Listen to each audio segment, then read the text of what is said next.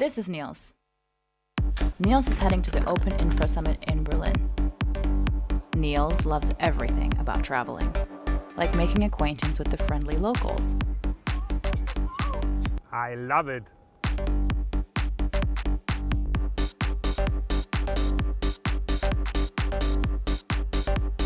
Enjoying the local cuisine. I love it.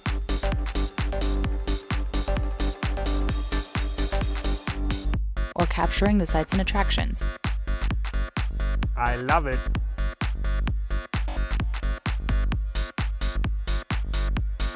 Using the amenities. I love it. Getting around like a Berliner. I love it. Discovering local fashion trends.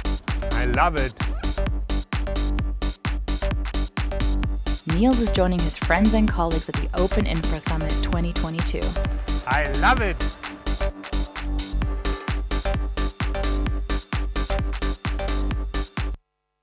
Welcome to the OpenInfra Summit. You'll love it too. Please welcome Allison Price and Jonathan Bryce. So great to be back here in person. I'm Jonathan Bryce. And I'm Allison Price from the OpenInfra Foundation. And as you probably already knew, but if you're jet lagged, maybe you didn't realize it until Niels told you, we are in Berlin. Back in person, having our OpenInfra Summit, and thank you to Niels. He's somewhere here. You should give him a high five for helping us make that video to get everybody pumped about being in Berlin. And you know, I'm just so excited to have in-person events again. Obviously, you know, the last couple of years have been very different from the previous few years for us. We are now back in person after 2.5 years of endless Jitsi calls and Zooms and virtual events and virtual PTGs. And we continue to get a lot of stuff done as a community. All of our development teams were continuing to work, crank out code, make a lot of progress. But we also had a lot of interesting milestones that happened since we were last in person in Shanghai in 2019. As most of you may know, we have a new name. We launched a new foundation, the Open Infrastructure Foundation, at the beginning of last year. So that's a very exciting development that happened. And when we launched the foundation, we had the support of a lot of different organizations who we wouldn't be here without. So a lot of these organizations are here this week. So if you can, meet with them, learn from them. And if you're actually interested in becoming one of these organizations, please reach out to us at openinfra.dev/join. We'd love to have you in the community. But even since we launched, just in 1 year of operation, we've actually had an increase of 33% of new organizations who are supporting our mission of building open source communities who write software that runs in production. So please welcome these new organizations who are now part of the OpenInfra community.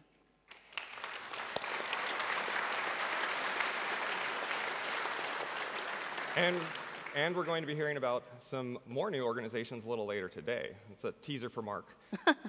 So in that time, we also celebrated the 10-year anniversary of OpenStack, which is really cool as a milestone, to see an open source community that's been so productive for so long. We also, in our user survey, accounted for over 25 million cores of compute that are running in OpenStack environments. Many of those are in your organizations. So that's also another exciting milestone. Some of our other projects, Zool, the CI/CD system, is about to celebrate 10 years. We're actually having a little celebration this week. Kata Containers is almost 5 years old.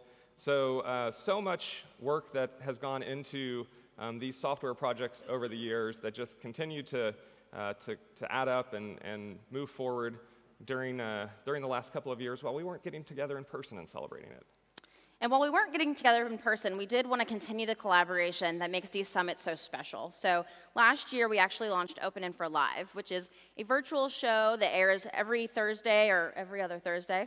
But it is something that we want to be driven by the community. So if you have a story to tell, a use case to share, or even just some ideas that you want to banter with people on, we'd love to have you join us on OpenInfra Live. We're looking for people to cast different shows and bring some of these conversations to life throughout the rest of the year when we're not at a summit. So please reach out if you're interested. It's been a successful show over the last couple of years. We also had, I think, 4 PTGs over the last 2 years. So our upstream community continued to collaborate, and every single one of our projects had a milestone release over the last 2 years, which is really incredible to see that the work that gets done at these in-person events was able to continue despite some of the challenges that we've been having over the last couple of years. So thank you for everyone who's been contributing. When we haven't been able to get back in person, we couldn't do it all without you. So here we are, back in person, finally. It's I think, going to be a great week. We have a lot of wonderful sessions. We're going to talk about a few of those in a minute. But before that, I also did want to acknowledge that we are still in kind of a pandemic phase that is impacting our community as well as the rest of the world. And we do have some very active community members who aren't able to join us still. And we want to give them a shout out. We're going to be sharing all of this content from this week online with those community members. Yeah, we specifically wanted to reach out to our community in China, which is a significant part of the OpenInfra community who wasn't able to come based on travel restrictions. So we will be posting this on WeChat and Tencent Cloud throughout the week, just so they are able to collaborate and see what's going on here in person as well. And the pandemic isn't the only world event that's affecting our community. We have hundreds of contributors and community members from Ukraine who are affected by the war there. And to show our support, we are doing a fundraiser through World Central Kitchen, which works with local restaurants to feed people who are going through disruption in their lives and help them avoid food insecurity. So you can follow this link to contribute and donate. This is also a program that we are going to match the donations from the foundation. So I love this. I see some of you scanning this QR code. Please join this fundraiser with us and help share a little support back to the community in Ukraine.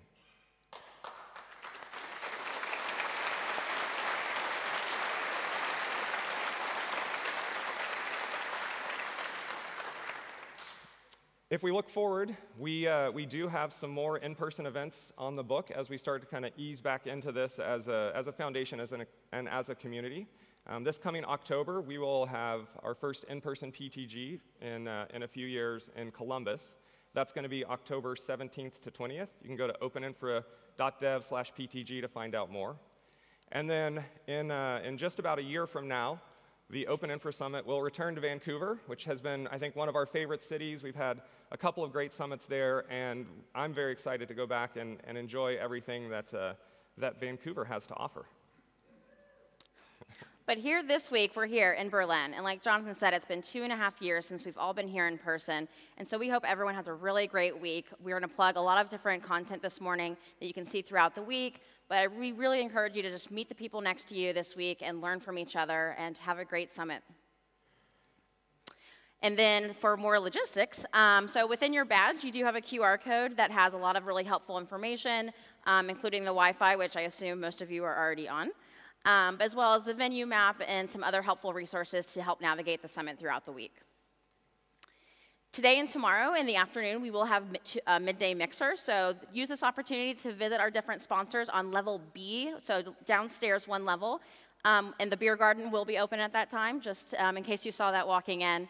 And this will also be the time where you can pick up your summit t-shirt. So I think this is something we've all kind of missed over the last year. There's a ticket in your badge to make sure you get that, and there will also be stickers, I hear. So that's always a fan favorite. And we have a couple of other areas. Allison mentioned the Marantis Beer Garden, which is outside. That's going to be here all week. There's the Open Telecom Lounge, sponsored by T-Systems. The Starling X Lounge, sponsored by Wind River.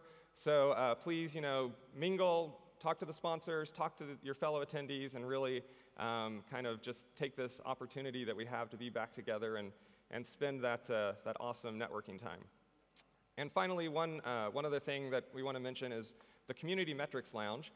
We have partnered with Bitergia as our official Foundation metrics partner, and they have a Community Metrics Corner where they are talking about open source project sustainability and how to kind of measure the activity and success and sustainability of open source. So go check them out as well.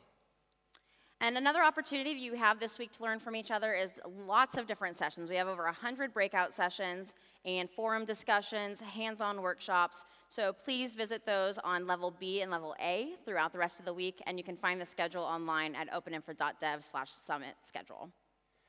And finally, please remember to wear your masks. I'm looking around, and I appreciate seeing that you're all thinking of each other and taking this step. We have a lot of people who are here from all over the place. They have different health requirements, different travel requirements. We want to look out for each other. So please wear your mask when you're indoors. You know, if you need a mask break, which we often all do as we go through a full day, the Marantis Beer Garden is outdoors. It's a good spot to go get some fresh air and take one of those breaks. So again, welcome. Very excited to be here with you all. We have a great set of content this morning and the rest of the day and Wednesday and Thursday as well. And we're going to go ahead and get that kicked off right now with the COO of the OpenInfra Foundation, Mark Collier.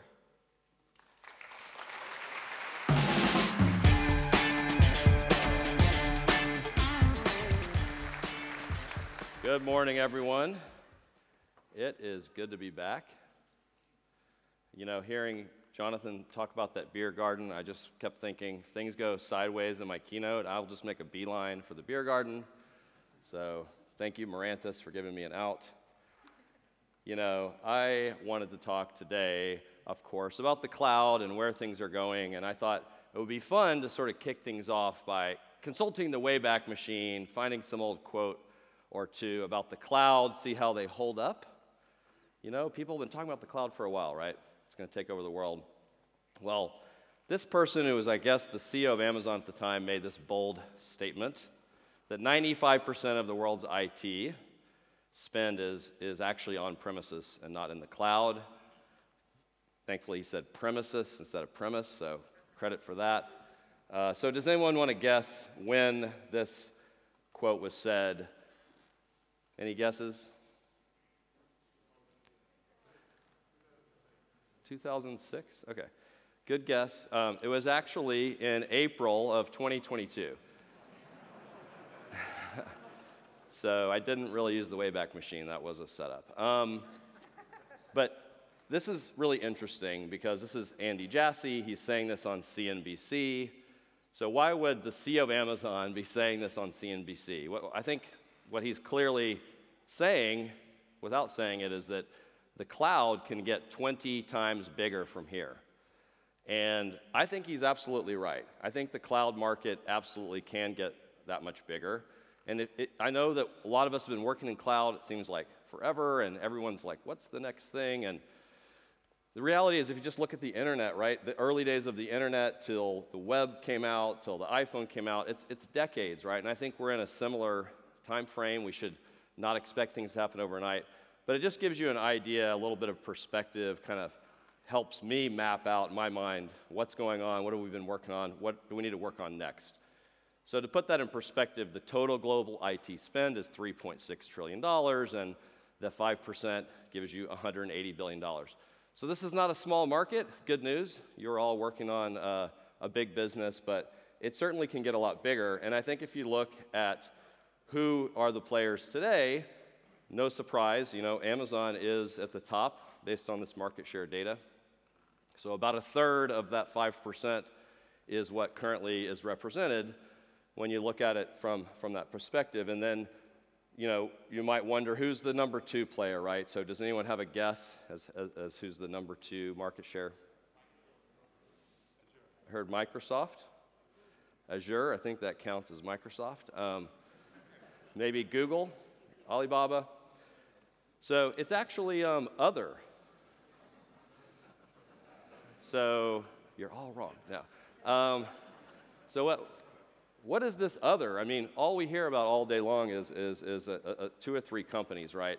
But I think that we know who powers this other, and it's many, many providers, a lot of whom are here today. You know, the Vexos of the world, who's going to be speaking this week, OVH, T-Systems, Klura, NEPA. There's many, many different OpenStack-powered public clouds, and that provides a massive footprint. Number 2 in market share, but actually number 1 if you look at it in terms of number of data centers. So this is 180 plus data centers, more data centers than any cloud provider if you look at it in aggregate. So really, I think the point I want to draw from this is that, yes, it's early in the cloud. We've already seen a lot of different people working together to achieve a pretty phenomenal footprint here. And how have they done that? In a word, it's collaboration, which may be a word you're tired of by now. I think it's kind of been used, overused. Has it lost its meaning? But we certainly know that that is what this event is about and what this community is about. And so to be more specific, what we're really talking about is collaboration, meaning many different organizations writing the same piece of software, committing to the same code repo, reviewing each other's patches, right? So that is not how all software is written, but that's certainly the experience that many of you have been a part of, and that's the success of that model, I think, is resulted in, although it's early days for cloud, in the $180 billion, we still see quite a bit of it in the other, and I'm proud to be one of the others, so hope you are too. But if you look at the way software is built, there are, of course, proprietary software. People are still giving that a go. Single vendor open source definitely seems to rise and fall with the times, but absolutely companies are still doing that, and that's definitely one way to go. But I think that the model that we feel is not only the best model, but necessary in order to get to a market that's 20 times bigger, is the open development model. So again, this is collaboration, specifically many, many companies contributing to write software together. And the OSI, Stefano Mafuli is the executive director over there.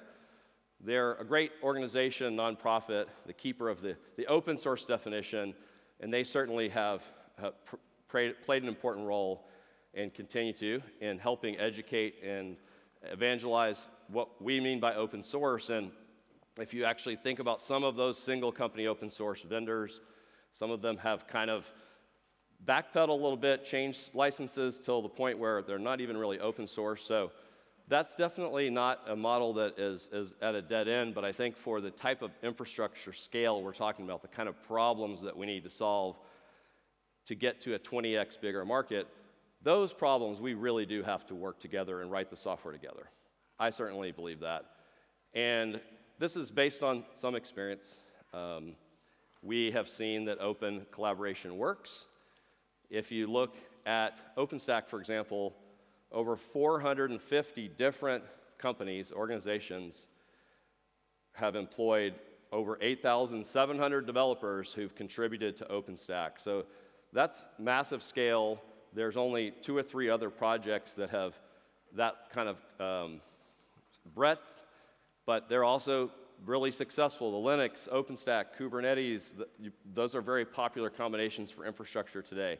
And so we think that for these types of scale of problems, this is the model that works. And another way to look at the numbers is that we have 25 million cores of compute around the world that are managed by OpenStack, and together it's a $7.7 billion a year market in terms of revenue for that ecosystem. And so if we kind of look forward and think about where the trends, get a sense for mapping out what's happening between now and the 20x world we're heading to over the next several years. First of all, data is exploding. In 3 years from now, we're going to need to store 181 zettabytes, which is about twice as much as we currently store today. And it's only going to go up from there. So these types of problems demand collaboration across companies to write new software, right? We're going to need to connect 50 billion devices by 2030. And there are many other use cases, everything from mobile telemedicine. We have regions of the world that simply don't have access to doctors of any kind, certainly not specialists. And there's a real opportunity with increased connectivity and other forms of open source can play a big role here in enabling this infrastructure. We can actually help people in regions that don't have access today to just basic care. We know self-driving cars, we're going to hear a keynote about that in a little bit, are already coming to market, being tested using things like Zool and other open source software. And humanity is not content, I think, to even stay on this planet. And we're looking to go back to the moon and ultimately to Mars and out of the solar system. So there's big aspirations for humanity, and it's going to require a lot more software to get written. And last but not least, all this software, all this data, all these mobile connections is going to continue to provide challenges when it comes to security. And we've got some great conversations happening just in a few minutes about confidential computing as an example, which is the Kata Containers community is really leading the charge on, which is part of the OpenInfra Foundation projects. And you know, I can't think of another example of a type of a problem that just absolutely cannot be solved by one company alone. It's just not, it doesn't make any sense, right? So we already see lots of companies working together. So all of these problems on the way to this, you know, $3.6 trillion market, 20x growth, there's just no way they can be solved by one company alone. So what we really need to do this is a powerful network of companies, organizations around the world. And that is exactly why we launched the OpenInfra Foundation a year ago, as Jonathan and Allison mentioned just a minute ago. And that foundation, the OpenInfra Foundation, is that powerful network of organizations who are writing software together. Already writing it today, but we're also thinking about what other software needs to get written. And I think that's going to be a big theme of this week. A lot of the conversations in the hallway, and then the keynotes, and the breakout sessions, and maybe even in the Marantis beer tent. So new projects will get spun up, and the foundation is here to help with that. We also, when we created this new foundation a year ago, did it with the support of a number of platinum members, a lot of whom are new, like you know, Ant Group, Fiber Home, Meta. Some people still call it Facebook, but they prefer Meta. Microsoft, I think I see some Microsoft folks in the audience, and Wind River, in addition to many other companies. And that's because of this importance of creating this powerful network to write that software. And today, for the first time, we're announcing 2 new gold members, Bloomberg Engineering, who's going to be speaking in just a few minutes, and Vexos. So those are our newest gold members. So overall, since we started the foundation just a year ago to kind of create this network, it has actually grown by 33%. So we just continue to see more companies join. You have companies like Acme Gating, who's a big supporter of the Zool project, Fungible, you'll be hearing more about, that's doing some interesting stuff in the DPU world. And so when you put it all together, it creates this powerful network of members. And again, the purpose of why we're here and what we need to do to support this evolution of the cloud market is to write software together. And so in kind of taking a step back and looking at the market and where it's going, some of the trends, it's helped me to create kind of a map of what the opportunity is. $3 trillion, all these companies investing to build these tools, everybody working together. But at the same time, just being back here with all of you, it's really reminded me, after 2.5 years, that you know the map is not the territory, and logos don't write code, right? It's people, it's individuals, it's humans, it's all of you. And when I put up stats like 180 zettabytes, probably some of you are thinking, oh, how are we going to do that with existing solutions? You know, how are we going to scale out? Do I need to create something new? Do we need to re-architect? So if that's where your mind goes when you see that kind of growth, first of all, you're in the right place. And second of all, you're not alone. So seek out those other storage geeks, and you know, I'm not just trying to pick on storage, I just like to say zettabyte. But the reality is, this is the place to do that kind of work. And when we think about the purpose of the summit, why we're in Berlin, what we can accomplish this week, I think it's really about each of you connecting with each other. You know, when you hear we need to connect 50 billion devices by 2030, You might be thinking, well, what about latency? Do we need 6G? You know, how are we ever going to pull this off? Do we need to put compute at the edge? Where's the storage going to go? Again, if that's kind of where your mind goes, you're in the right place and you're not alone. So find each other and work that out. And if you're Tim Bell from CERN, you're probably thinking, like, what about the speed of light? You know, so everybody has got something they're trying to break the barriers on. But that's what we're here for. And there are amazing sessions throughout this week. We're going to be hearing about the Kata Containers confidential computing use case. In just a few minutes, I believe they have a demo. So let's hope the demo gods smile on them. There's another session about the future of AI, which is going to have a big role in this 20 times bigger cloud market. And another example was elastic secure infrastructure we'll be hearing about tomorrow. So many different great people you can meet here and talk about these stories, think about what software needs to get created, whether it needs to land in existing projects or if we need to create a new project. And in terms of creating new projects at the OpenInfra Foundation, if that's the right way to solve the problem, we got you. Don't worry. We have a new model for hosting open source infrastructure projects. And Terry Carez, our general manager, will be doing a deep dive on this tomorrow. See him here, so you can always hit him up just like any time and ask for the keynote early. So he's going to do a deep dive on this, but there's details on the website right now. And I just really believe that it's all about each of us as a community working together. So let's build the next decade of open infrastructure. Thank you.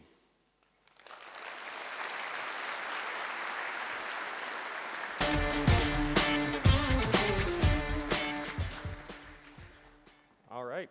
Thank you, Mark. He mentioned new gold members, VexHost and Bloomberg, and we now have an opportunity to actually hear directly from Bloomberg. Yes, so please join us in welcoming the Manager of Computer Engineering from Bloomberg, Dmitry Margolin.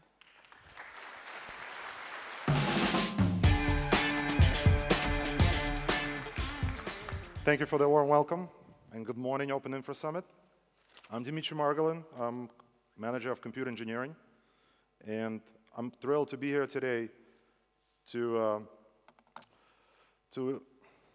with you in person in Berlin to mark us joining the OpenInfra Foundation as a gold member. Over the last 2 decades, we've been on a journey to become an open source first company. We believe that open source drives innovation, and it's not just within our business of providing information to the most influential business and financial decision makers, but also across the global tech industry. There's a quote from Alyssa from our open source program office. And as an open source first company, Bloomberg is committed to supporting the health and growth of open source. To this end, we encourage and make it easy for engineers to learn, contribute, and lead in open source. Today, we're using hundreds, if not thousands, of open source projects across our tech stack. And you could find Bloomberg engineers serving as contributors, committers, core developers, and even steering committee members across the OpenStack ecosystem. If you navigate to github.com/Bloomberg, you could find projects that were started at Bloomberg, open source projects that were started at Bloomberg. And now that we are a proud member of the OpenInfra Foundation, you can anticipate even more involvement from Bloomberg in this vibrant community that we've been a part of,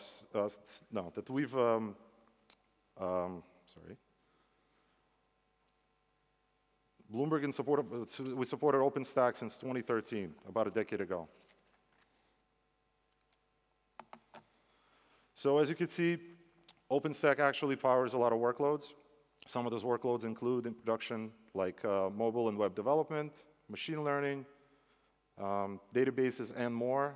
And our own Chris Morgan has been deeply involved with the OpenStack Operators Group, and we've even hosted a few mid-cycle meetups in the Bloomberg offices around the globe. So how do we use OpenStack? Today, it powers one of the key production applications that we have on OpenStack is BCC, or Bloomberg Cloud Compute. And I want to talk a little bit about that today. It's our company's private virtual computing and storage platform. It's specifically designed for high performance and flexible capacity scaling. It is the largest compute platform in our data centers around the globe today. And it's a foundation for some of the internal applications. Some of those include BPaaS, or Bloomberg Platform as a Service, a container deployment system on top of Kubernetes, and our organization's fully managed x86 environment. Thanks to OpenStack, our BCC platform alleviates many time-consuming tasks. Okay. Not sure what that was. Eliminates a lot of time-consuming tasks by providing tools to build, configure, and maintain the computing and storage resources the application needs. So what does BCC architecture look like? Well, we're running 10 OpenStack production clusters across our data centers in the world. The availability of BCC has actually accelerated the move from physical machines to virtual machines in our data centers to keep up with the demand. Our core network is pure layer 3 IP fabric with distributed firewalls, and with BGP all the way down to the hypervisors. This network comes with practically unlimited scalability. Today we're running about 150,000 cores, physical cores, 4 petabytes of memory, on top of 80 terabytes of self-storage, hosting 35,000 virtual machines. And it's clear that OpenStack is an important component of our software infrastructure at Bloomberg, and we're deeply invested in long-term success and growth of this open source project. If you want to hear more, stop by our booth in the sponsor hall, or attend a talk by one of our cloud and infrastructure engineers, Tytus Tacheki, titled Honey, I Blew Up the Cloud, on Thursday at 9:40 in B09. We're hiring. This is just a glimpse of some of the positions we have available in the open source or OpenStack. But for the complete list, you can go to bloomberg.com/careers. I look forward to meeting and chatting with many of you over the next couple of days. And I think back to Jonathan. Thank you.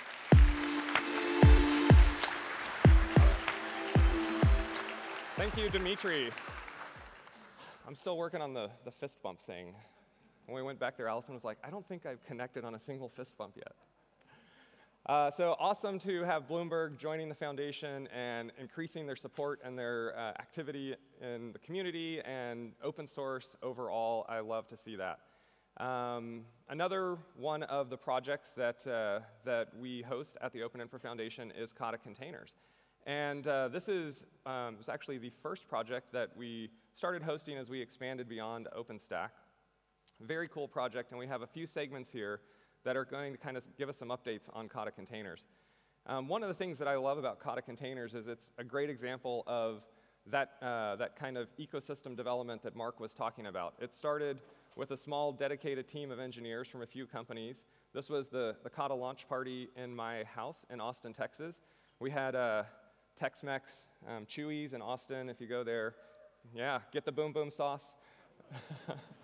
And it grew from just a few companies to dozens of companies that are contributing to it, using it, and deploying it for all kinds of large-scale applications all over the world. We mentioned earlier that some of our most active community members are not able to travel right now with certain restrictions.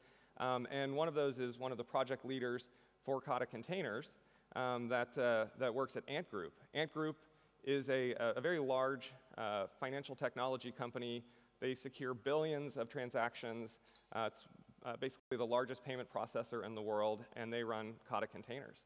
And there's a brand new white paper that they have put together and that we've just released that is covering the best practices that they have for running containers securely and at scale from Ant Group. Now, Wang could not be here, but he and Horace Lee put together a little video update to share with us. So we're going to go ahead and watch that now and hear from Shu and Horace.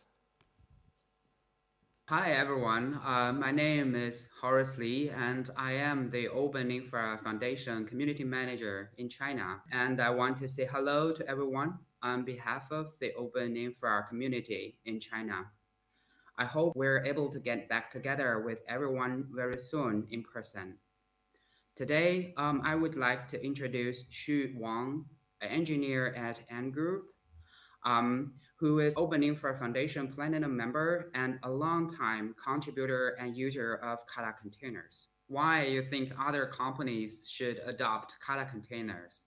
In this year, 2022, and we have made the Kata Containers much easier to use. It's easy to integrate with your Kubernetes and other cloud native infrastructures. It's all use the standard interface, and you don't need to change any other code. Just some configurations and use the runtime class and something else. You can just use the Kata Containers out of box. With Kata Containers, you can get better isolation for the security, for the user privacy, but also for the performance isolation, for the failure isolation. Makes the SRE's life easier. In this year, we have reduced the memory consumptions and the performance penalty very low. So you can get much back from the heterogeneous workload brings your the high efficiency and others. The Kata Containers is fully functioned, and right now we have some companies like the Ant Group and others. We have adopted the Kata Containers. So I think it's a good time for other companies to consider about the Kata Containers. Thank you, Xu. I hope we can see each other in person very soon.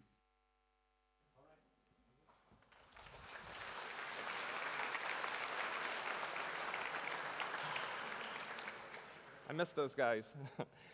So great to hear that update from Horace and Xu. I mentioned the white paper from Ant Group that they recently published. There's also a brand new case study from SciSec that is on the Kata Containers website as well. And it's really cool to see how Kata has developed as an ecosystem, and also just these use cases that are coming out. The subsequent versions of it, the performance has increased dramatically. So great work being done there. And to actually show us a little more of that, we do have some of the Kata Containers leaders here from the architecture committee. So I want to go ahead and welcome on the stage Eric, Fabiano, and Samuel. All right.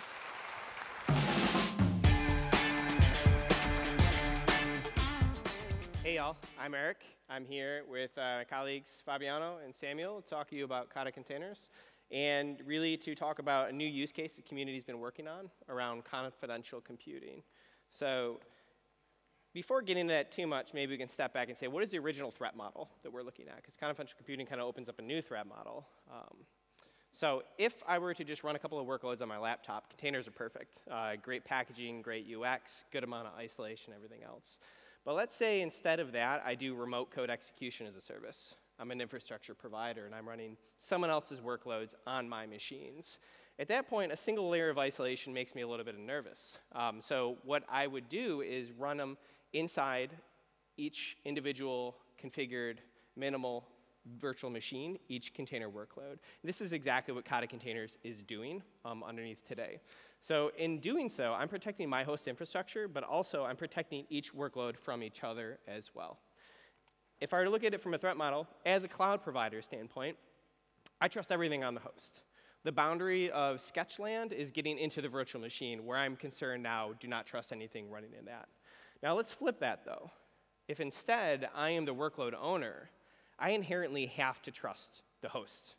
Because if somebody has root access on the host, there's nothing stopping them at that point to be able to just read virtual machine memory or anything else like that. Being inside of a virtual machine may make it a little less convenient for them to see what I'm doing, but it's not going to stop them at all. If we do want to stop that, this is exactly what confidential computing is looking at doing. Before digging into confidential computing, though, I just want to articulate that Kata Containers, the goal is, yes, we're using hardware virtualization. No, we're not running virtual machines. It's an isolation boundary. We're running container workloads. Everything's compatible. We work to minimize overhead, everything else. This is exactly what we want to do with confidential computing as well. So I'm going to pass it to Samuel, who knows a lot more about the subject. Thanks, Eric. I suspect you know a lot more than what you pretend, but that's OK. Yeah, what if the user didn't need to trust the cloud provider? Actually, what if the user doesn't want or even must not trust the cloud providers? There are a lot of use cases where, as a tenant, you don't want to, or in some cases, you actually are not allowed to trust the cloud provider. And this is what confidential computing is trying to address. Basically, with confidential computing, we're taking the whole host software stack out of the trust boundary. Everything from the firmware, the BIOS, up to the virtualization layer is taken away from the trust boundary and doesn't have to be trusted anymore. As a guest, the only thing you have to trust is yourself and the hardware platform. So with Kata Containers, we are protecting the infrastructure from the guest through many layers of isolation, including hardware virtualization. With confidential containers, we're piling on top of Kata Containers to have the guest no longer have to trust the host itself. Basically, as a tenant, you no longer have to trust the infrastructure owner with confidential containers. So what do we need to do together? What do we need to have the tenant no longer has to trust the host? The first thing you need to do, obviously, is to protect the tenant's data. If you don't want the host to see or tamper with the tenant's data, you need to protect it. You need to encrypt the data, the memory, and the CPU state that your tenant is running on top of. But protecting the data and encrypting memory is not enough. If you don't know where this memory is coming from, who is generating it, and who is actually using it. And to do that, you want to make sure that all your software stack as a tenant is attested and verified. That is one thing. You also need to make sure that your platform is trustworthy, that your platform is actually implementing confidential computing as expected. And so you also need to attest and verify your hardware platform. Once you have all of this in place, you basically have the hardware guarantee that, first of all, your memory, your data as a tenant is protected, but also that your data, the components that are generating your data and using your data is trusted, is verified. OK, so with Kata Containers, we are implementing a certain thread model. With confidential containers, we're basically taking Kata and modifying it to implement the confidential computing promises. To do that, one interesting thing we had to do is to change the container image lifecycle. If you don't want to trust your host, you basically, and obviously, you don't want your host to be able to see what's in your container image. So with confidential containers, the image no longer is owned by the host, no longer lives on the host. The container image is pulled and decrypted from the guest itself. It stays in the guest encrypted memory. As I said, we also want to verify that the tenant software stack is verified, attested and verified. And to do that, with confidential containers, we're taking Kata containers and adding remote attestation from the guest. So the Kata containers guest now run remote attestation on top of the confidential computing implementation. We also restricted the way the host interacts with the guest. There's a lot of API interaction between the host and the guest with Kata containers. With confidential containers, we provided a way to restrict that and make it a lot more secure. And finally, we also abstracted all the specific confidential computing implementations, TDX, SCV, SE, PF, all the Lincoln vendors implementation. We abstracted all of this into a common Kata containers implementation. Enough talk. If you want to know more about this, if you want to get more details about this, you can come to our talk tomorrow about confidential containers. But now I'll let Fabiano run a demo of confidential containers. A pre-recorded one. So here we have Intel TDX Kubernetes enabled cluster with 2 runtime classes already set up, Kata and the Kata CC one. We are starting 2 nginx pods. The first one is a normal one. The second one, as you can see, we have the encrypted image there. Let me just say, the Kata runtime class is the one that is Kata containers as we have it nowadays, while the Kata CC one is the one that is actually the confidential containers effort that is going on right now. Once those pods are up, you will be able to see that for the Kata CC one, the image was just pulled inside the guest, while for the Kata Containers one, you can see we're just going to show the images on the host side, and the only image there is the one used by the Kata runtime. Now, we are going to just like connect to the hypervisor socket and do a dump on a specific memory, a specific address, and show the memory. As you can see here, with the Kata runtime, you can actually have access to the memory. Someone can just tamper with that. While with the confidential containers one, everything is encrypted. The next part of the demo is just like a really simple example of API restriction. With the normal containers, with Kata containers, an admin can just exec into a pod and they have access to the pod's content, while with the Kata containers, the confidential containers effort, it's actually restricted along with some other APIs. And the last part of the demo is going to be just a dump on the Kata containers log that is happening inside the guest, so you can see that the attestation was actually happening inside the guest. But for more details about this, join Samuel's talk tomorrow. He will actually explain this in a good pace. So that's all for the demo, and we have a few more talks for Kata containers coming during this OEF summit. Thanks a lot. Thank you. Hey, good job, man. Finally landed my first fist bump. All right, so they just covered a lot around confidential computing with Kata containers. But our next speaker, throughout the week, we have a lot around Kata, some around confidential computing, others more about just how you can get involved in the community and what they're planning for their next release. But before we get to those sessions, we're next going to hear from the CEO and co-founder of CanaryBit, Nicolae Paladi.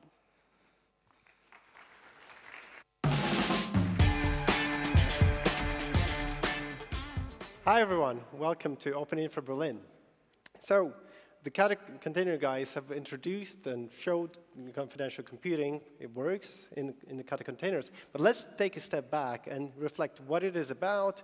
And, well, in my talk, I'll help you learn more about it, understand what kind of platform support there is, what kind of cloud provider support there is. Let's imagine some new use cases that confidential computing enables, and simply let's learn what's coming next. So the idea behind confidential computing and the main motivation is to raise the trustworthiness of the digital infrastructure we're using. So modern society is tightly coupled with the digital infrastructure, cloud and networks we use every day, and we need to make sure it's secure.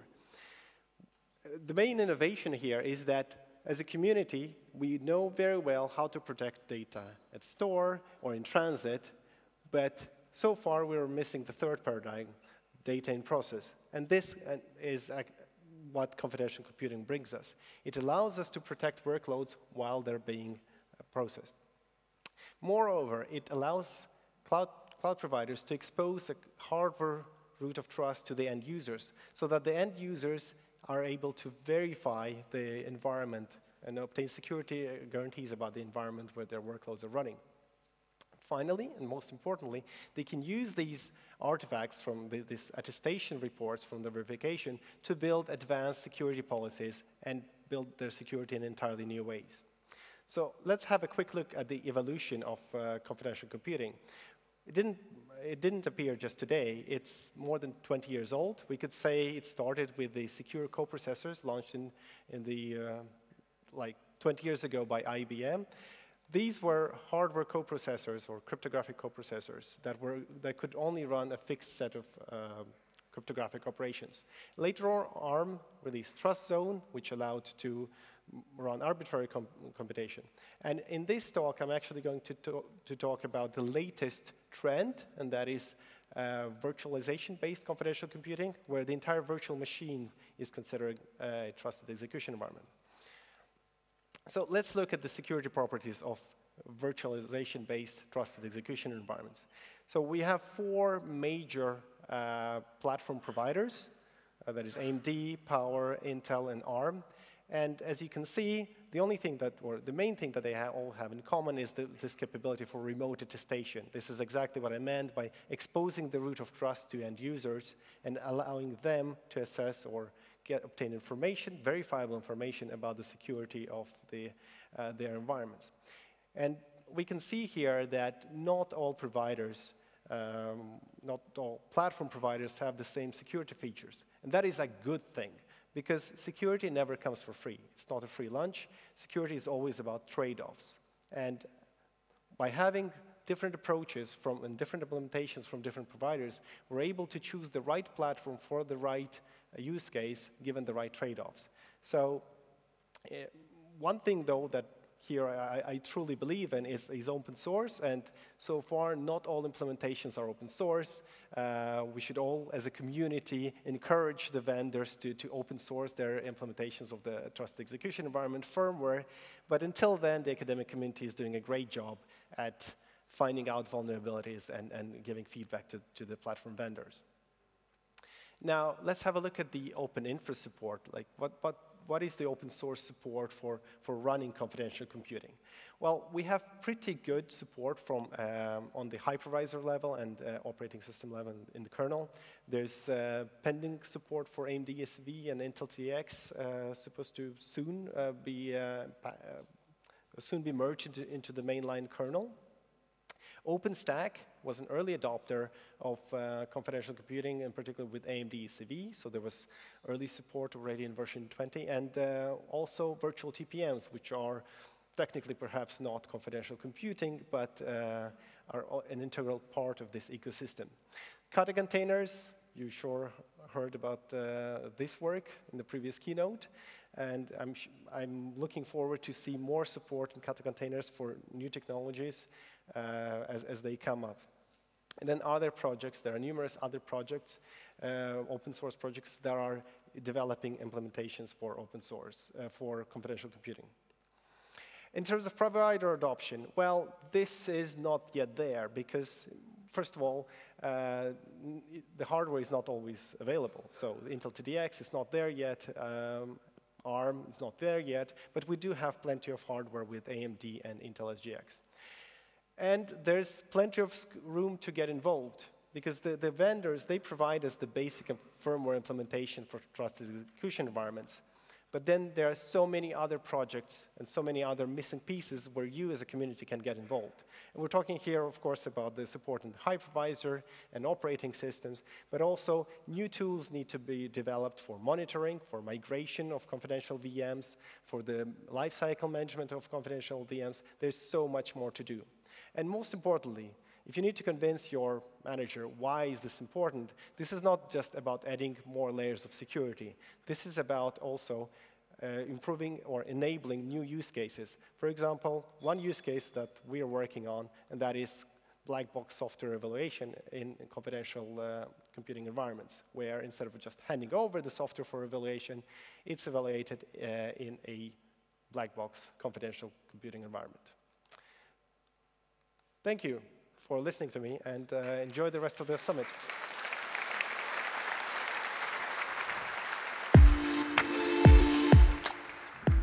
Thank you, Nicolae.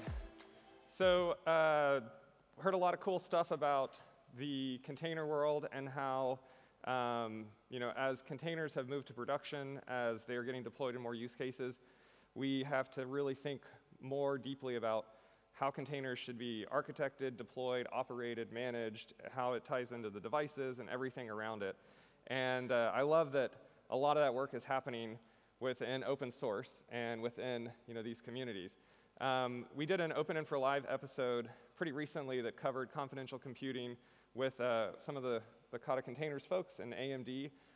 If you are interested in understanding more about this topic, I would encourage you to go check that out. It's a very, very cool area of innovation that is really important as we want to take containers to more and more use cases in more and more places.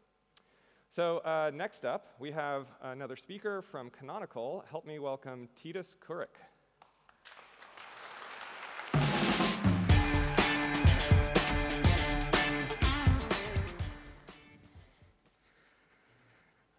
All right. Good morning, everyone. Super excited to be here this week together with you. For those of you who don't know me, my name is Tytus Kurek. I'm a product manager at Canonical, and I've been involved in the OpenInfra community since the OpenStack Icehouse release, which was like 8 years ago. What an amazing journey. I remember that very well. It was 2014. I was willing to learn OpenStack, as everyone around me at that time.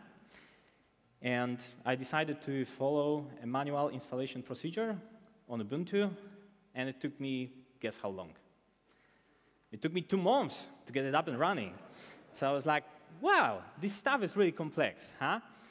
Then 2 years later, I joined Canonical. I joined as a field engineer, and one of my first tasks was to deploy OpenStack using OpenStack charms.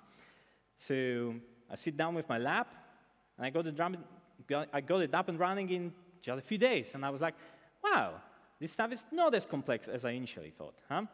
So we can tame it, right? We can tame the complexity behind OpenStack by using proper tooling. But today I'm going to talk about something different, market data points. There is a methodology used by Brantner and other types of analysis institutions that helps to visualize how every technology evolves over time. I'm pretty sure you've seen it before. It's called a hype cycle. It consists of 2 axes, time and visibility. And it's broken down into 5 primary stages: the technology trigger, peak of inflated expectations, through of disillusionment, slope of enlightenment, and plateau of productivity. OpenStack was founded in 2010. It was founded to address a need for an open source own infrastructure implementation. And it got a lot of visibility inside of the open source community.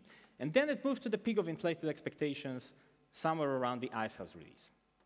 There was a lot of excitement, there were a lot of hopes, there were a lot of dreams, but not many of them got real. And then it started being less and less visible. A lot of new technologies came in, including containers, serverless, and we were all having a lot of doubts whether it's ever going to arise again. Today, I have no doubts that OpenStack has just passed this difficult period. I have no doubts that OpenStack has just entered the slope of enlightenment, and I have no doubts that it will continue to grow in the following years until it reaches this plateau of productivity, which is a stage where, nothing exciting will ever happen again. There are multiple reasons that let me think that way. So, first of all, when Kubernetes and container technologies originally came in, they were seen as a kind of competitive technologies to OpenStack. And people became uncertain whether they should perform their digital migration based on OpenStack or Kubernetes. Today, we know that Kubernetes and container technologies are more like complementary technologies to OpenStack. And this trend falls very well under this new acronym, LOCKI, which stands for Linux, OpenStack, Kubernetes, and infrastructure. And this new acronym fits very well within Canonical's mission for the entire spectrum of open source, with LOCKI being used for infrastructure implementation and charmed operators with long-term support OCI images being used for streamlined delivery and operations of applications on the top of the LOCKI stack. So OpenStack was originally founded as an open source implementation of AWS EC2 service. And it's still being used that way.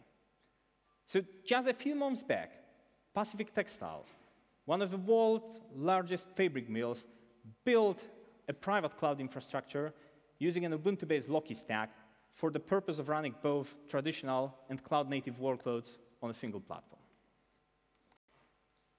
And then it was picked up by telcos, and they adjusted it to their demanding needs, including enhanced platform awareness, various performance extensions, etc. And it's still being used that way. So just to give you another example, Telefónica Brazil, the biggest mobile operator in Brazil, has recently completed a migration of their online charging system to Canonical OpenStack and set a foundation for a 5G rollout. But OpenStack is more than that. So recently at Canonical, we've been seeing an increasing interest in OpenStack as a platform for local public cloud infrastructure implementation. If you think about that, in some parts of the world, an access to the hyperscaler infrastructure is challenging. This is either due to local government regulations, low bandwidth, high latency. In these countries, in these parts of the world, a local OpenStack-based public cloud infrastructure is a reasonable alternative. And finally, OpenStack has recently started being seen as a foundation for high-performance computing. This is very much relevant to another user of OpenStack on Ubuntu, Firmus, who, by the way, designed one of the most efficient data centers in the world.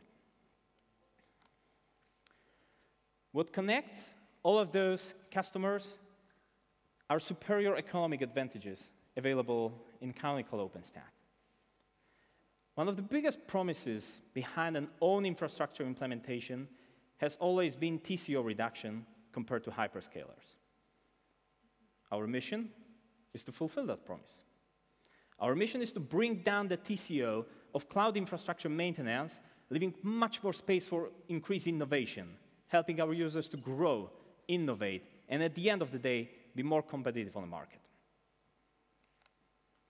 And finally, performance.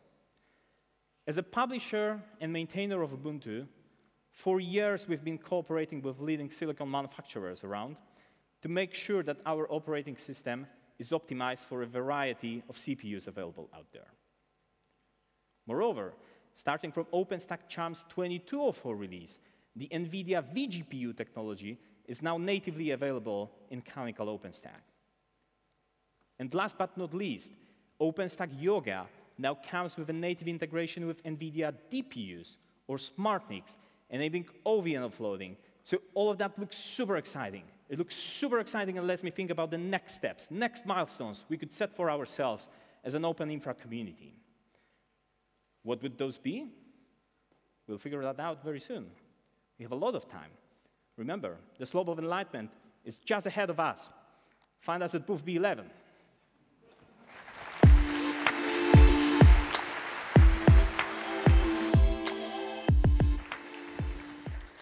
All right, so we've heard a lot about Loki, which Tytus just talked about, and so he is going to bring another presentation this week to talk about how Linux, OpenStack, and Kubernetes integrate together across the world with many organizations, including ones in this room.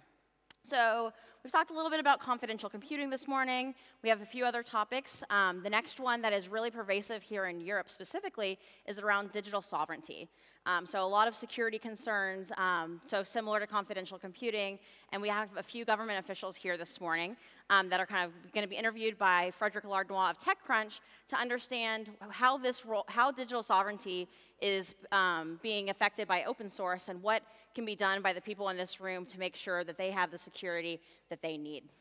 So first, I'd like to introduce Frederic Lardinois from TechCrunch, as well as Dr. Franziska Brantner from the Federal Ministry of Climate Action and Economic Affairs.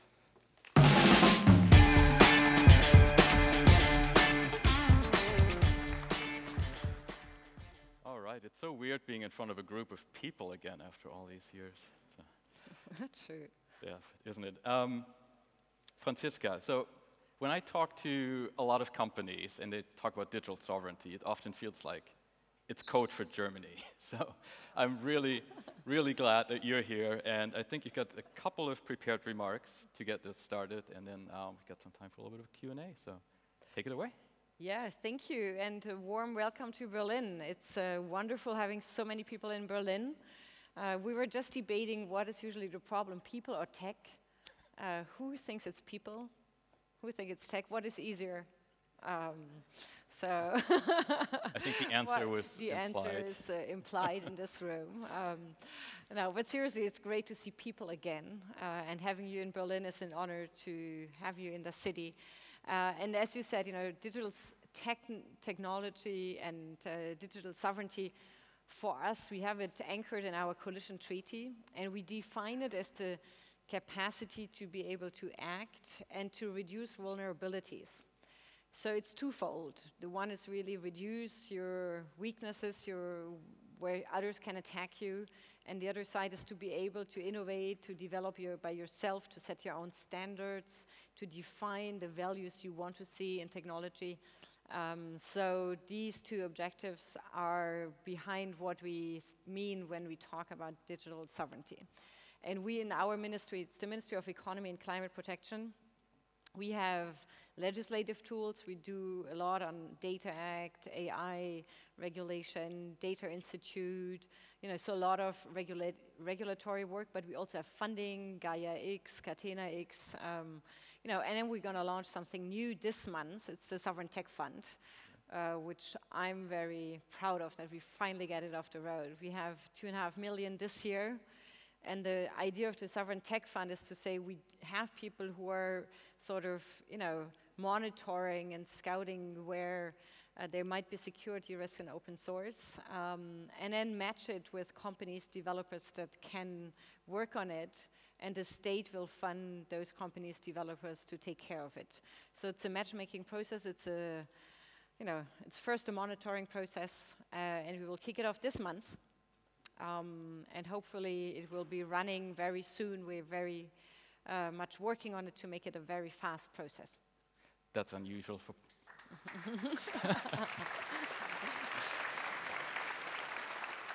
Fast process is not what we think about when we think about Germany. Politics, okay. Right? Not Germany. I wasn't going to say Germany, but you said that. That wasn't me.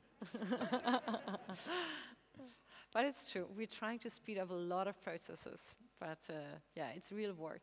For sure, for sure. This fund is specifically for open source software, right? Only. Only. And we talk a lot about supply chain security these days, right? Is 2 million enough? Oh, we start this year. Okay. This is the starting. It will certainly increase, and we have funding for the next year's budget as well. No, but this is to kick it off. We need to set it up and get the right people to work on it.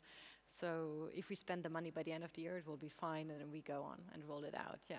Sure. But yeah, raw material like critical supply chains, this is yet another issue we're working on. That's much more complicated. Yeah. For sure it is. Now you've worked on digital sovereignty for quite a while, right? What advice would you give there's probably not too many government representatives here, unless you are, raise your hand, but other companies, other organizations in terms of how to apply some of those principles that you've found for the work that you're doing to their work? Right now, I'm in this position since December, so I'm learning from other governments. It's rather this way around. I hope that by the end of this legislative term, we can inspire some others. But right now, we are looking what other governments are doing. We're also really looking that we do it in a cooperative way, like a European way. I don't want it to be German. So we have this working group with the French government, with the Commission on Digital Sovereignty. So we do it really in sync with other member states of the EU, also in exchange with our American partners. But, and also from you, because there are not so many government leaders in here, I want to learn. So if you have good proposals and say, this is what a German, a French, a European government should do, please let us know. I still have a couple of months to implement, so any ideas are welcome. What is it that maybe this group of people can do for you? Except for vote for you, that's something else. But what can they do for you? What do you need from the open source community? I think really coming up with your proposals of what would help you in doing your business. And I think we have to prove the security of it, because that's such an issue that is at the heart of so many. I think also showing how it can be greener, how we can link the digital and the sustainability agenda. I think there's a huge opportunity for the open community to make this a competitive edge, as you say. And also work on supply chains. Look, where do so I think there are a few things we can work on together. And by the way, I think government has a much stronger role in procurement as well. Germany has this sort of open source part in its governmental policy for years, but I hope that we can strengthen it. So just be sort of a user, a buyer as a government is also something where I think we can play an even larger role. But mainly, seriously, I hope you will take up the new directions and help us Europeans to stay safe and innovative. Awesome. Well, I know you've got another meeting that's just as important as this one to go to. So thank you very much for being here. Always too many, the tyranny of the day, yeah. It's a long day for you, I think. So really appreciate you being here. And maybe we can see you again next time. Yeah, and have a wonderful stay in Berlin, productive sessions, and looking forward to hearing from you. Thank you. All right. Thank you. Thank you, Franziska.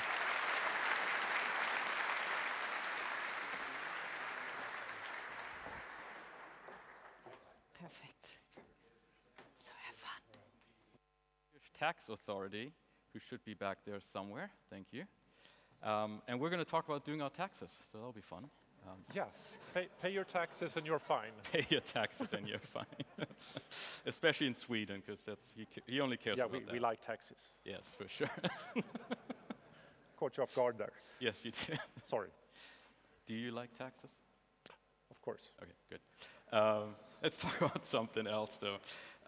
There used to be a time where we could do tech conferences and not talk about politics, but I think those days are over. And I think especially with the war in Ukraine, a lot of things have changed, for Sweden especially, right, with the whole NATO discussion now. How has your thinking about digital sovereignty changed since then, since the war began, maybe even before? Yeah, there's been quite a big change happening sort of over the last couple of years, but Ukraine has, so if we had a ramp up for a couple of years, we saw sort of the level of sort of security that we have as a country and the defense and so forth, we have ramped up, but with Ukraine it's sort of skyrocketed. And so that makes, of course, a really, really big change for everything in society, but especially for the government and the governmental agencies and how we look at security, how we build ICT services, because everything is ICT in one way or another. So we have to, and it's hard to sort of step up enough in this moment. Maybe we have the resources, but we don't have the people or the time to be able to have that level that we should have. Sure. What would enough look like? Oh, that's a good question. I think we need to have some kind of resiliency model where we have to look at both what the market can do and what different sorts of private companies can sell to the government and sell to the society, where you have most of the innovation. But we also need to have some things within the government, and we need to have better data centers and more resilient IT for the things that is really, really important for society. And again, if we get into a war, what kind of information stays? Which information do we have after the war? And those kinds of discussions. And that is sort of a little bit beyond what the private sector is usually providing. Sure. Which brings up the question, what can open source do for you in this? Yeah, so first off, I just see that open source is everywhere, and it's not a discussion anymore. I've been doing open source since the 90s, and then it was like, open source, what's that? And you had all these cancer debates and all kinds of things, but today it's just everywhere. Every new innovation that is software-based is open source one way or another. Sure. So we get that. But the good thing that bears with it in infrastructure projects like OpenStack or Kubernetes is that we can have the same kind of software stack within our own data centers or governmental data centers or in the private data centers, so private companies. So we can buy what fits us best, or we can move workloads, and we can also share the innovation. So we don't have to have like a governmental sort of a less good version, and the private companies or the cloud companies are having the shiny good one. We can much more share and be developing together, and I think that's a really good thing. Do you think you're able to achieve that, your own private cloud that is as good as the government cloud that you can buy from a vendor? It depends on how you define good. Of course. Doesn't it always? Yeah, of course. It always comes down to definitions. But the thing is that if you want to have, if you look at it from a perspective of a country, so what defines a country? We have sort of a register for who owns what pieces of land. You have a register for who is a member of society, who is like a Swedish citizen. There's a register for that the tax agency has. But if those are gone, things are not very good. Sure. So we need to keep them, and to make that good, we need to have them in some way, but we also need the private companies and we need the innovations. And coming back to that, instead of what would be good is that working together. I think that's always the case, and then we see it more and more that customers or even sort of public sector bodies and private sector companies are working more and more together to try to solve solutions in tandem instead of not just being a buyer and a seller. We're doing much more together. And I think, as we heard sort of the speakers in the beginning as well, that's collaboration is the future, and that goes along not only between companies, also between sort of customer and cloud providers or technology providers. Sure. How religious are you about a solution having to be open source? Not at all. Okay. And I don't see we have to. As again, I said, new stuff is open source. So it comes for free. Right. So I used to be quite religious about it, but I don't have to anymore. So it's open source as one in a lot of sense.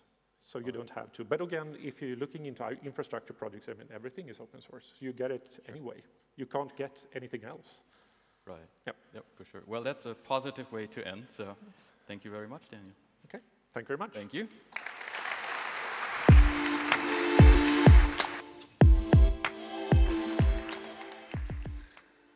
Awesome. So we've talked a little bit about digital sovereignty from the government perspective this morning. So like Mark said earlier, with a map, which we have in every keynote forum, we have 180 plus OpenStack-powered public cloud data centers distributed throughout the world. So digital sovereignty is also something that these organizations are facing and that they are having to find ways to adhere to different local, regional, and even some global regulations. So for our next keynote, we're going to invite the VP of Open Telecom Cloud, Andreas Faulkner.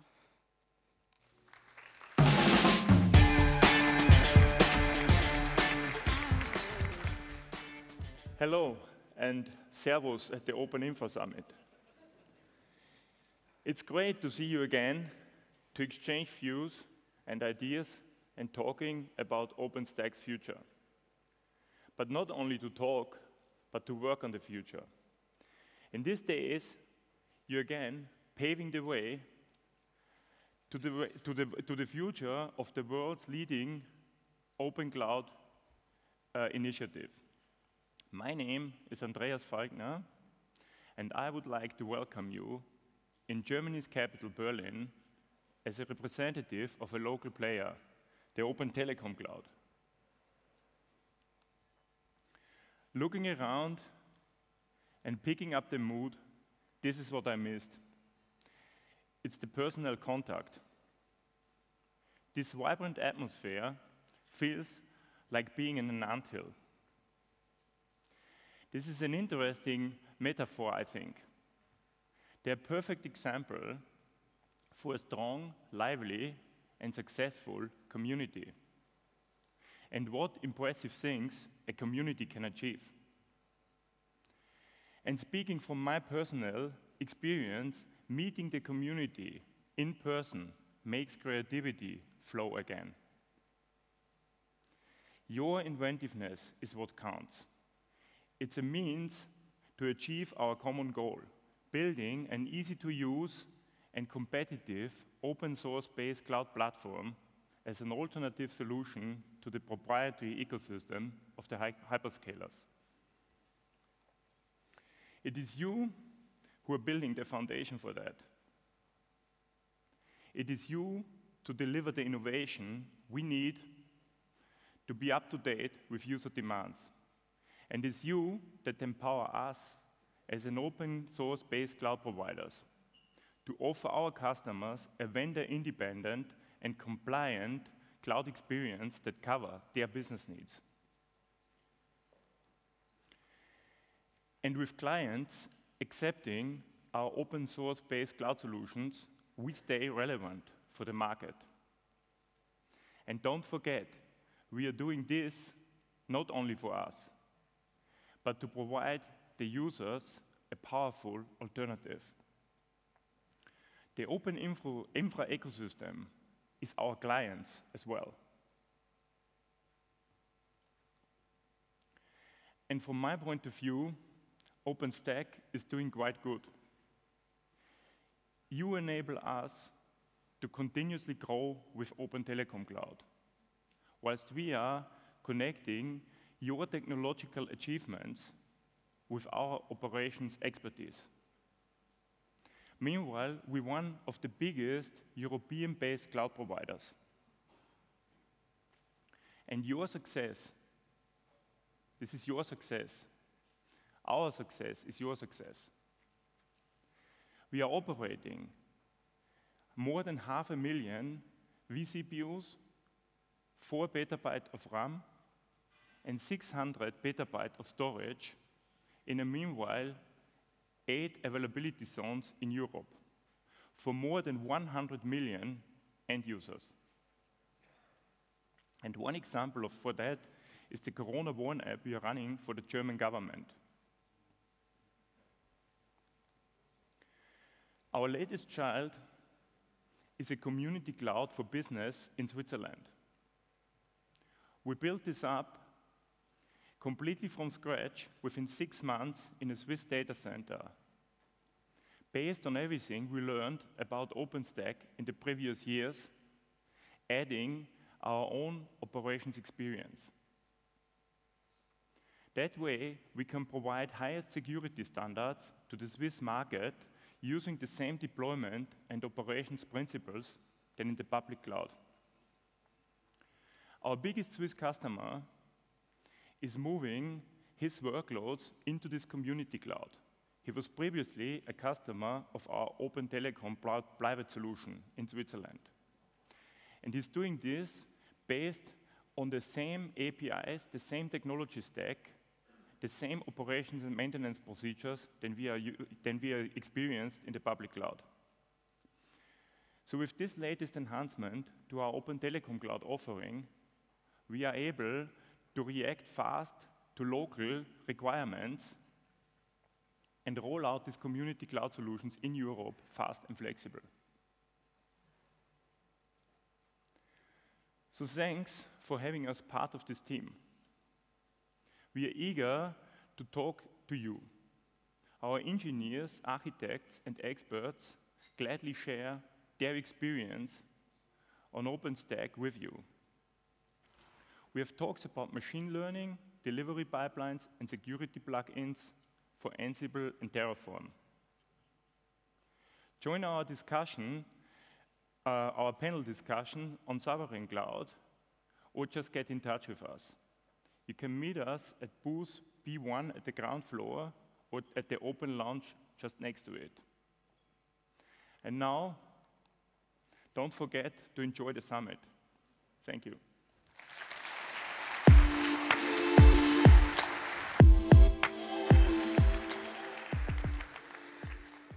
Awesome, and if you want to meet more of the Open Telecom team, they do have a lounge on level B by the northwest staircase, so hang out there. There's some charging outlets as well as some seating for you to just hang out and network with the rest of the people in this room. So the next part is actually my favorite part of the keynotes. It's the Super User Awards. We have a lot of great nominees over here, some of them matching. So to help me introduce all of the nominees as well as to announce the winner, please join me in welcoming the marketing coordinator from the OpenInfra Foundation who runs Super User, Sunny Sai.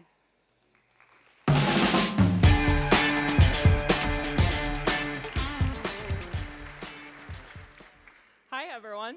For people who might not be familiar with Super User Awards, the awards are launched in the Paris Summit back in 2014.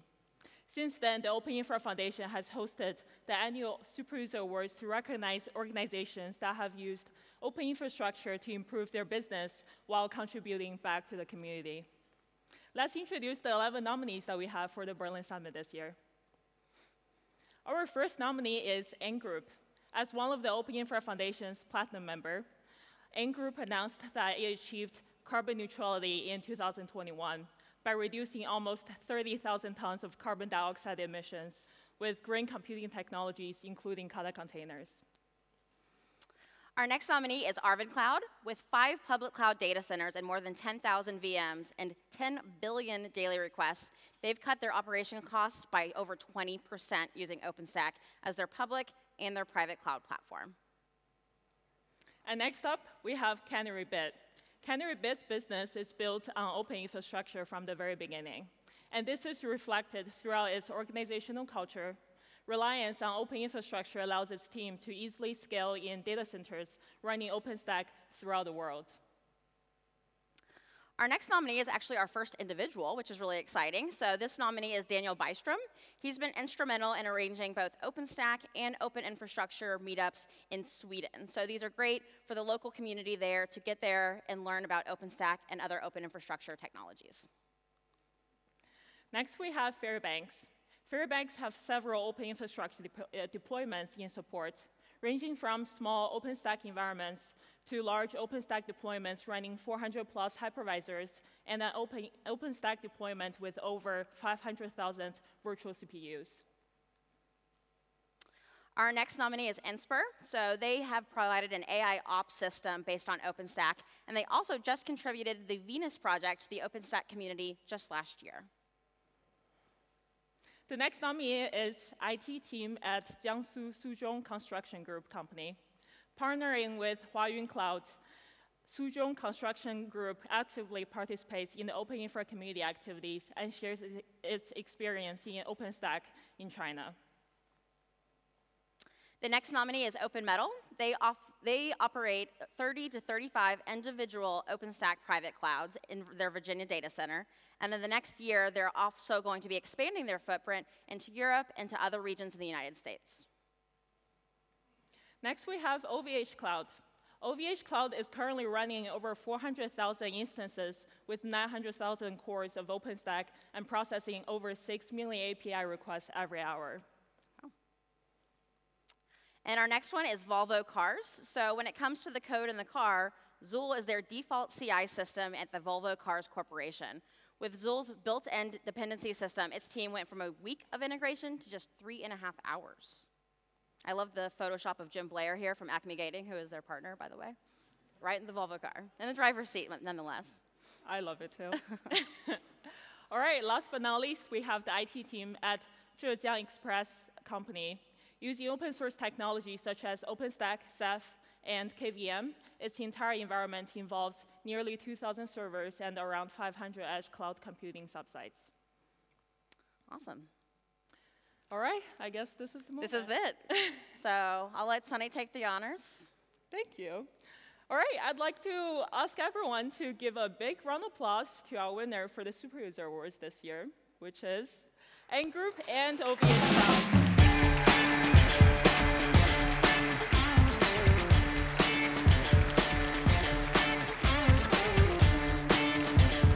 We'd like to bring, so Ant Group was not able to be here with us today because of some of the travel restrictions, but we do have the massive team from OVH Cloud, who is very close to being in the 1 Million Cores Club, may I say, when I was reading through that, which is very exciting. And right. Jonathan has your trophy. Yes, here we go. So, need a minute here. And Ant Group, your trophy is on the way. Congratulations to you as well. We'll celebrate when we can all be together again. But yes, let's get the OVH team up here. And a lot of blue shirts.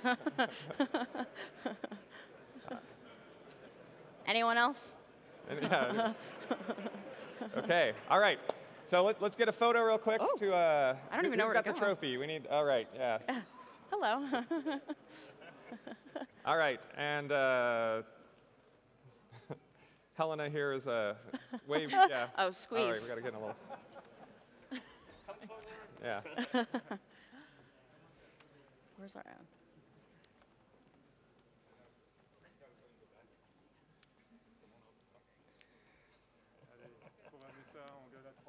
Can you make sure you can maybe put your mask down for a second? Oh. Looks better.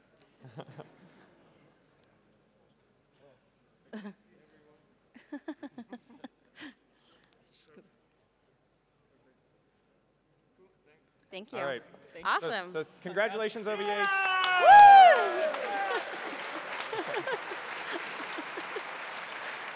You can stay. And again, also congratulations to Ant Group, two incredibly involved organizations across many, many open source projects, well-deserved winners there. So that ends our program for today. Please remember to wear your masks and respect and protect all of our fellow attendees as we go through the rest of the day. And back here tomorrow morning, same time, we'll get started again So have a good time with OpenInfra. There's no... Oh.